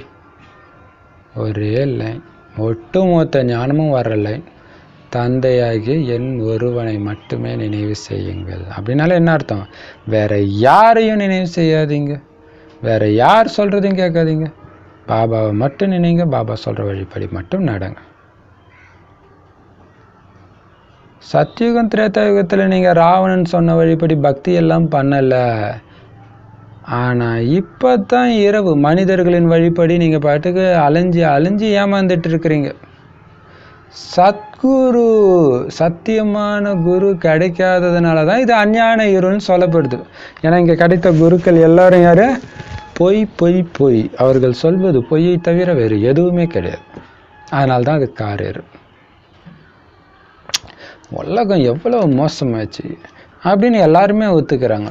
ஆனா இங்க இருக்கிற குருமார்களுடைய வழிபடி தானே எல்லாரும் நடக்கிறாங்க. டெரரிஸ்ட்னு சொல்றவங்க எல்லாருமே ஏதோ ஒரு மதத்தை சார்ந்தவங்களா தான் இருக்கிறாங்க, ஒரு குருவை ஃபாலோ பண்றவங்களா தான் இருக்கிறாங்க. ஸோ அந்த வழி தானே உலகத்தை அப்படி ஆக்கிச்சு. அப்போ உங்க பொய்யான குருக்கள் தெரியல, பொய்யான வழியில நீங்க இருக்கிறீங்கன்னு தெரியல. அதனால தான் பாபா சொல்றாரு இது இருட்டு. இருட்டுல தான் எது உண்மை எது பொய்ன்னு தெரியாது. அந்த மாதிரி இருக்குது. ஆனா சத்தியமான குருவான பாபா தான் முழு சக்கரத்தின் ரகசியத்தையும் புரிய வைக்கிறார். குழந்தை, நீ தான் தேவதையா இருந்த 5000 வருஷத்துக்கு முன்னாடி. பிறகு மறுஜென்மம் எடுத்து எடுத்து சக்தியை இழக்க இழக்க கலைகள் குறைய குறைய சத்திரியனாகவும் வைஷ்யனாகவும் சூத்ரனாகவும் இறங்கிட்டே வந்துட்ட. 84 பிறவி முடிஞ்சிச்சு. முழு கலையோட 8 பிறவி எடுத்த சத்தியுகத்துல, 2 கலை குறைந்த பிறகு 12 பிறவி எடுத்த திரேதாயுகத்துல. ஸோ அதுக்கப்புறம் நரகத்துல 63 பிறவி துவாபர கலியுகத்துல. ஆனா சக்கரத்துல நீ சுத்தித்தான் ஆகணும். சக்கரத்தாழ்வார் சக்கரத்துல இருந்து விடுபட முடியாது. ஸ்ரீநாராயணன் சக்கரத்துல இருந்து விடுபட முடியாது இல்லையா? அதுதான் பாருங்க. அதாவது சக்கரத்தாழ்வார் அந்த சக்கரத்துல அவரை பயிற்சி வச்சிருப்பாங்க. அது இல்லாமல் பார்த்தீங்கன்னா ஸ்ரீகிருஷ்ணர் மகாவிஷ்ணு கையில் சக்கரம் சுற்றிக்கிட்டே இருக்கும். அது பிராமணர்கள் நம்ம புத்தியில் சுற்றுறது. பட் அந்த பிறவி சக்கரத்தில் இருந்து அவர் தப்பிக்க முடியாது இல்லையா? வந்தே ஆகணும், பிறவி எடுத்தே ஆகணும், சக்கரம் சுற்றியே ஆகணும். சக்கரம் நிற்காது, அப்படியே சத்தியுகத்திலே நின்றுடாது. நமக்கு தோணும்ல, காலத்தை நிறுத்தி வைக்க முடியுமா? முடியும்னு நினச்சின்னு இருக்கிறாங்க இல்லையா? இன்னும் அதுக்கு ஒரு ஆராய்ச்சி பண்ணிட்டு இருக்கிறாங்க. முடியாது, சக்கரம் சுத்தியே ஆகும். ஆனா மனிதர்களுக்கு இது எதுவுமே தெரியல. இந்த பாரதம் எவ்வளவு அற்புதமான உலகத்துக்கே எஜமானரா தங்க வைர வைடூரியம் கொட்டி கிடந்த பாரதமா இருந்துச்சு. அந்த டைம் வேற எதுவுமே கிடையாது, வேற எந்த கண்டமும் கிடையாது. ஆனா எப்ப பாரதம் தன்னுடைய தூய்மையை இழந்து பொய்யான கண்டமா மாற ஆரம்பிச்சதோ அப்ப மற்ற கண்டங்கள் வர ஆரம்பிச்சது. ஒருத்தருக்கு ஒருத்தர் போட்டி பொறாமை வர ஆரம்பிச்சது. சண்டை சண்டை சண்டை இப்ப வரைக்கும் நடந்துட்டு இருக்குது. பாருங்க, அனாதைகளின் உலகம். பார்த்தாலும் அடிச்சுக்கிறாங்க. உலகத்தையே அழிக்கிற அளவுக்கு கல்புத்தி உடையவராக ஆயிட்டாங்க. காரணம் அப்பாவை தெரிஞ்சிக்காமலே பகவானே பகவானேன்னு அவங்கவுங்க மதத்தில் சொன்ன பேரை சொல்லி கூப்பிட்டு இருக்கிறாங்க இறைவனை. ஆனால் இறைவன் வருவாருன்னு அவங்களுக்கு தெரியல. எப்போ வர்றார்? ஒரே தடவை வர்றார். அவர் வரும்போது இந்த உலகம், பழைய நரக உலகம் அழிக்கப்பட்டு புது உலகம் ஸ்தாபனை செய்யப்படுது. ராமராஜ்யம் வேணும், அதை நான் உருவாக்கணும்னு காந்தி ஆசைப்பட்டது உண்மையிலே நடக்க போகுதுன்னு நினச்சிட்டு காந்திக்கு நிறைய பணம் கொடுத்தாங்க. ஆனாலும் காந்தி கொஞ்சம் கூட அதை தன்னுடைய சுயநலத்துக்காக, தன்னுடைய சுகபோகத்துக்காக பயன்படுத்தவே இல்லை. இருந்தாலும் ராமராஜ்யம் ஏற்படவும் இல்லை. எவ்வளோ பெரிய விஷயம் பாருங்க. ஏன்னா அது மனிதனுடைய காரியமும் கிடையாது. வள்ளல் சிவபாபா இல்லையா, புது உலகத்தை கொடுக்கக்கூடியவர் அவர் தான். மனிதர்கள் எவ்வளோ பெரிய மகாத்மா காந்தி மாதிரி நபரால் கூட அது முடியாது. அது இறைவனுடைய காரியம். இறைவனோ வள்ளல். அவரு யார்கிட்ட இருந்தும் பெறுவதில்லை, அவரே கொடுப்பவர். ஸோ துக்கத்தை அழிக்கிறார். துக்கம் நிறைந்த உலகம் அழிய போகுது. அதுக்குள்ள உலகம் அழியறதுக்குள்ள உங்களுக்கு இருக்கிற எண்ணம், சொல், செயல், பொருள், செல்வம் அனைத்தையும் வெற்றியுடையதாக்குங்க. அழிய விட்டுடாதீங்க. இன்சூரன்ஸ் பண்ணிடுங்க. பாபா காரியத்தில் பயன்படுத்துங்க. இந்த மாதிரி பிரம்மகுமாரி சென்டர் எவ்வளவு முடியுமோ திறந்துக்கிட்டே இருங்க. அதில் அழகாக போர்டு வைங்க. உங்களுடைய இறை தந்தை கிட்ட சொர்க்கத்தின் ஆஸ்தியை ஒரு வினாடியில் எடுத்துடுங்க. அதோ வந்துடுச்சு சத்தியுகம். அப்போ கதறுனா பிரயோஜனம் கிடையாதுன்னு போர்டு வைங்க. என் நினைவின் மூலமாக மட்டும்தான் நீங்கள் தூய்மை ஆவீங்க. இந்த சக்கரம் உங்கள் புத்தியில் சுற்றிக்கிட்டே இருக்கணுன்றார் இல்லையா. பாபாவை நினைத்து தூய்மையாகி உலகத்தின் அதிபதியான நானே பாபாவை மறந்த காரணத்தினால பல பிறவிகளில் சிக்கி சிக்கி தூய்மையற்று தூய்மையை இழந்து அனைத்தையும் இழந்து இருக்கிறேன். மீண்டும் நான் தூய்மை ஆகணும். அதுக்கு ஒரே உபாயம் இறைவனுடைய வழி மட்டும்தான், இறைவனுடைய நினைவு மட்டும்தான் அப்படின்றது ஓடிக்கிட்டே இருக்கணும். நான் எவ்வளவு சுகமாக இருந்தேன் சத்தியுகத்தில். நினைத்து பாருங்க. அந்த பரிசுத்தமான எண்ணம் இருக்கும்போது கவலை வருமா இல்லையா. இன்னைக்கு குழந்தைங்களை ஸ்கூலுக்கு அனுப்புறதுக்கே போயிட்டு வர வரைக்கும் அப்பா அம்மாவுக்கு திக்கு திக்குன்னு இருக்குது இல்லையா. எங்கே நியூஸ் பேப்பரை திறந்தா இவங்களை கடத்தினாங்க, அவங்கள கொலை பண்ணாங்க, அந்த மாதிரி கலியுகமே ஒரு பெரிய திகில் படம் மாதிரி இருக்குது. ஆனால் அங்கே நான் எப்படி இருந்தேன், எதை பற்றியும் கவலைப்படாமல் இருந்தேன். அந்த உலகம் வரப்போகுது, அதுக்கு உழைக்கணும் இல்லையா நான். ஸோ அந்த சேவையில் நான் மூழ்கி இருக்கும்போது இந்த திகில் படமாக இருக்கிற இந்த கலியுகம் கூட எனக்கு சத்தியுகம் மாதிரியே காட்சி தெரிய ஆரம்பிச்சிடும் இல்லையா. எனக்கு துக்கம் அனுபவம் ஆகாது. ஸோ துக்கத்துலேருந்து தப்பிக்கிறதுக்கான ஈஸியான வழி சொல்கிறார், நினைவு சேவை. நினைவு சேவை இது ரெண்டு தான் வழி சதா ஆரோக்கியமாகவும் குஷியாகவும் இருக்கிறதுக்கு. இந்த சக்கரத்தை புத்தியில் சுற்றிக்கிட்டே இருங்க. இறைவனே படைத்த இந்த ருத்ர ஞான யஜ்யத்தின் பிராமணன் நான் அப்படின்ற நினைவு இருக்கட்டும்னு நேற்று சொன்னார் இல்லையா. ஏன்னா பிராமணர்கள் தான் யாகத்தை வளர்ப்பாங்க. கலியுக பிராமணர்கள் அந்த மனிதர்கள் உருவாக்கிய பல வகையான யாகத்தை வளர்க்குறாங்க. ஆனால் இங்கே சிவனே படைத்த ருத்ர ஞான யஜ்யம் இது. கிருஷ்ணன் படைக்கல இந்த யஜ்யத்தை. கிருஷ்ணர் படித்தா அது சத்தியுகத்தில் தான் இருக்கும். சத்தியுகத்தில் எந்த யஜ்யமும் இருக்காது. இந்த ஞான யஜ்யம் எங்கே படைக்கப்படுது? அஞ்ஞானம் இருக்கிற இடத்துல தான் படைக்கப்படுது. இது பாருங்க, இது சூப்பரான விஷயம். பார்த்தீங்கன்னா மகாபாரதம், ராமாயணம் இந்த மாதிரி பக்தி கதைகள்லாம் பார்த்தீங்கன்னா முனிவர்கள் யாகம் வளர்ப்பாங்க, ருத்ர யாகம் வளர்ப்பாங்க. அங்கே பார்த்தீங்கன்னா மேலே இருந்து அசுரர்கள் எலும்பு குண்டெல்லாம் போட்டு போவாங்க தடை ஏற்படுத்துறதுக்காக. இப்போ அசுரர்கள் இருக்கிற உலகத்தில் அது படைக்கப்படுது, அதனால தான் அவங்க தடை ஏற்படுத்துகிறாங்க. அப்போ அது எப்போ படைக்கப்பட்டிருக்கும்? சத்தியுகத்தில் படைக்கப்பட்டிருக்காது. அங்கே அசுரர்களே இருக்க மாட்டாங்க.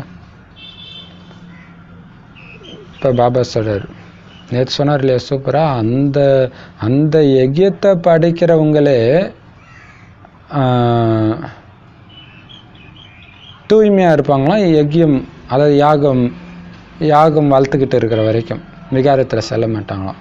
அப்போ நம்ம யஜ்யம் சங்கம யுகம் ஃபுல்லாக தூய்மையாக இருக்கணும். அப்படி இல்லைன்னா கடுமையான தண்டனை கிடைக்கும் அப்படின்னு சொல்கிறார் பாபா. சண்டாளர்களாக பிறவி எடுப்பீங்கன்னு சொல்கிறார். பயங்கர எச்சரிக்கை. இப்போ பாபா சொல்கிறாரு, சிவ பாபா படிக்கிற ஒன்று தான் ஞான யஜ்யம், ருத்ர ஞான யஜ்யம். மற்றவர்கள் படிக்கிறது எல்லாம் பக்தியின் யஜ்யம். அந்த யஜ்யத்தில் சாஸ்திரங்கள்லாம் வைப்பாங்களாம்.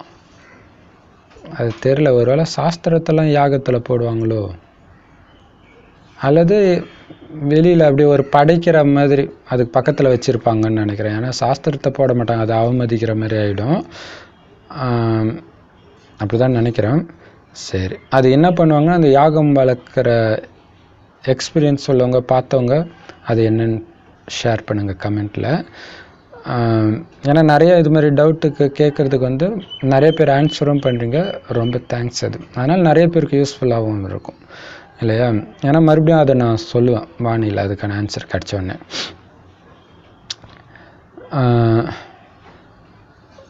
அதான் இனிப்பு பதார்த்தங்களை பூஜை பண்ணும்போது வச்சு படைக்கிற மாதிரி பண்ணுறாங்க.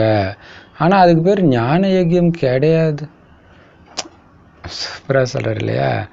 பூஜை பண்ணும்போது பதார்த்தங்களை வைக்கிற மாதிரி, ஸ்வீட்டு வைக்கிற மாதிரி நீங்கள் இங்கே வேத சாஸ்திரத்தை வச்சுட்டிங்கன்னா அதுக்கு பேர் ஞான யஜ்யமா? கிடையாது. ருத்ர ஞான யஜ்யத்தை இறைவன் தான் படைக்கிறார், சிவபாபா தான் படைக்கிறார். அது பேர் ருத்ர ஞான யஜ்யம் இல்லையா? அதுதான் பார்த்தீங்கன்னா பிரம்மா கையில் அந்த ஞான புஸ்தகம் கொடுத்துருக்குறாங்க. அப்போ உண்மையிலே அந்த ஞானத்துக்கு சொந்தக்காரர் யார்? ருத்ர ஞான யஜ்யம். பிரம்ம ஞான யஜ்யம்னு படைக்கல இல்லையா? இப்போ பாபா சொல்கிறாரு, யார் என்னுடைய வழிபடி நடக்கிறாங்களோ அவங்களுக்கு நான் ஒரு மிகப்பெரிய பரிசு கொடுப்பேன். அது என்ன பரிசு? உலக ராஜ்யம், ஸ்ரீ நாராயண ஸ்ரீ லக்ஷ்மி பதவி. எவ்வளோ பெரிய பரிசு!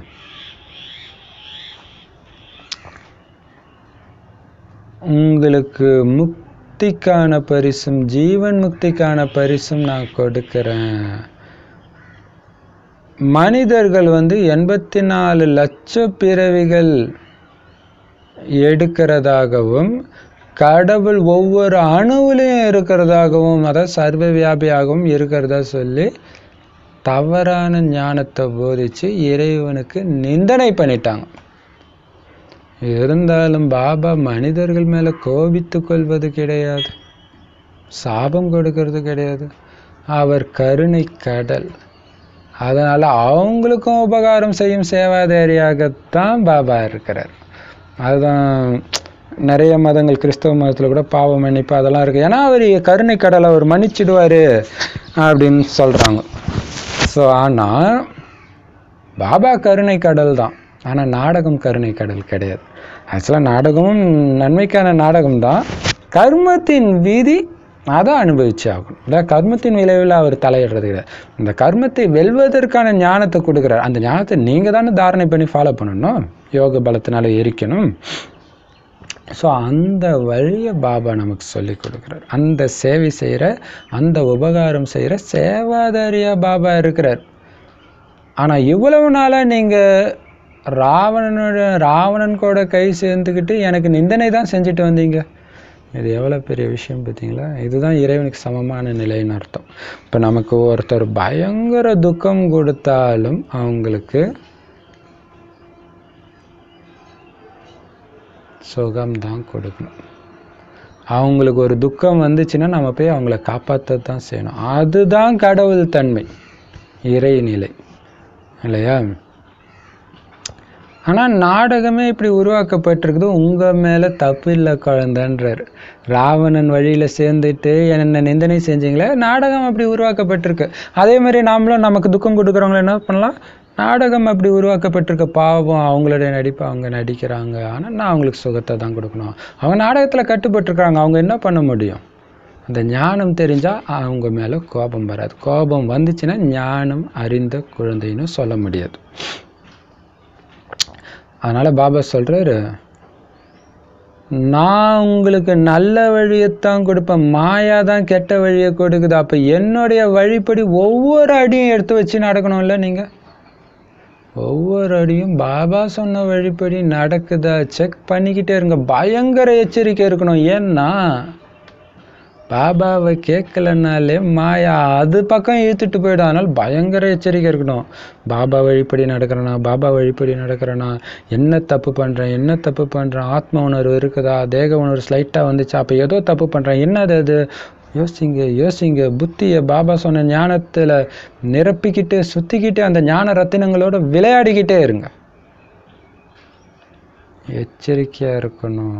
மாயக்கிட்ட எச்சரிக்கையாக இருக்கணும். யார் சொன்னாலும் கேட்காதீங்க, எவ்வளோ இனிமையாக சொன்னாலும் கேட்காதீங்க. ஏன்னா மாயா ரொம்ப இனிமையாக தான் சொல்லும், நம்ப வைக்கும். எச்சரிக்கையாக இருக்கணும்.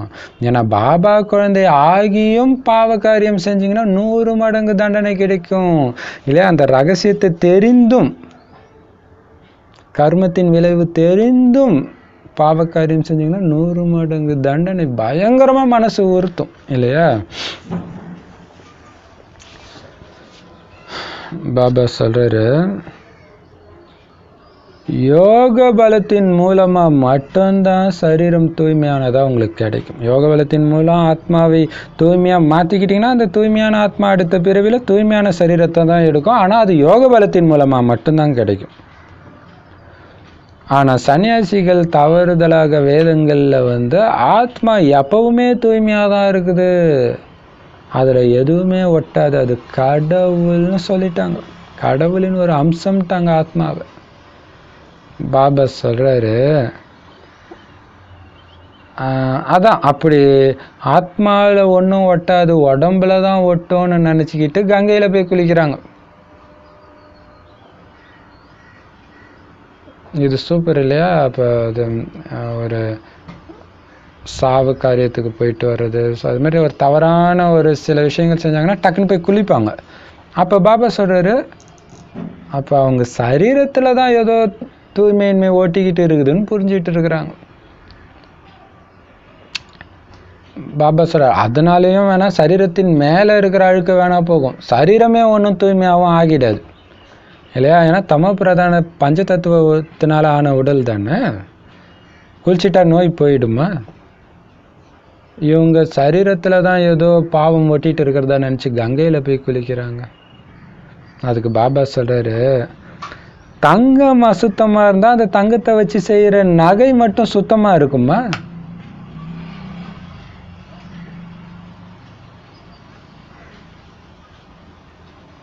அதுவும் அசுத்தமாக தானே இருக்கும்.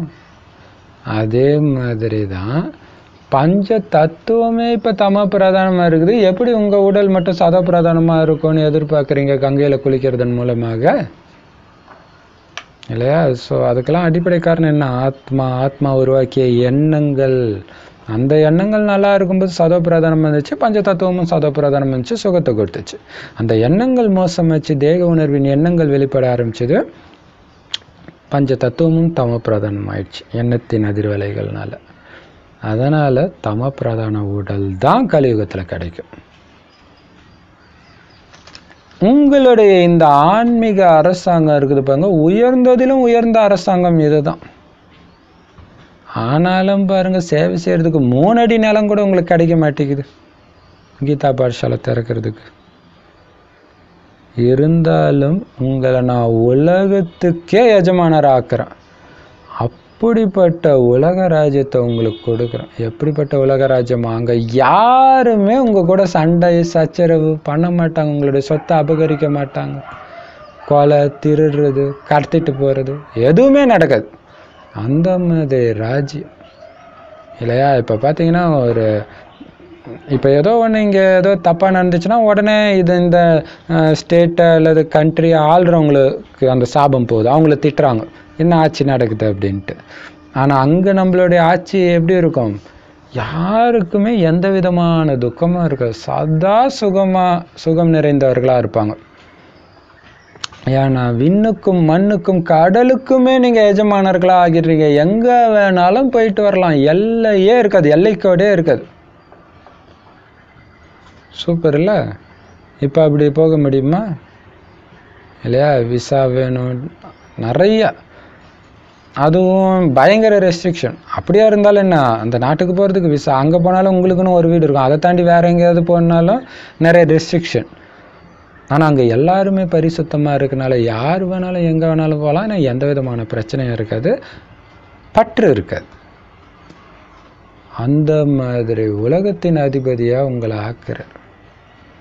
ஆனால் அந்த மாதிரி அதிபதியாக ஆக போகிற நீங்கள் இப்போ முற்றிலும் ஏழையாக இருக்கிறீங்க, வனவாசத்தில் இருக்கிறீங்க. இதோடைய நினைவாத மகாபாரத ராமாயணத்தில் வனவாசத்துக்கு போனதாக காட்டியிருக்கிறாங்க. இப்போ மீண்டும் உலகத்தின் எஜமானர்களாக ஆகிட்டு இருக்கிறீங்கன்னா எந்த அளவுக்கு ஸ்ரீமத் படி நடக்கணும்னு நீங்களே புரிஞ்சுக்கோங்க. ஸ்ரீமத் படி நடக்கலைன்னா செத்து போயிட்டீங்கன்னு புரிஞ்சுக்கோங்க. பாபா சொல்கிறார் இல்லையா, உங்களுக்குள்ள காமமோ கோபமோ எண்ணத்தில் வந்தால் கூட நீங்கள் சண்டாளர்னு புரிஞ்சுக்கோங்கன்றார். அந்த நொடியில் எந்த விதமான விகாரம் இருந்தாலும் மாயையின் பூதம் உங்களை ராமர் ராமர் துணையாக இருக்கிறார் என்று கூறி வீட்டிற்கு அழைத்து செல்லும்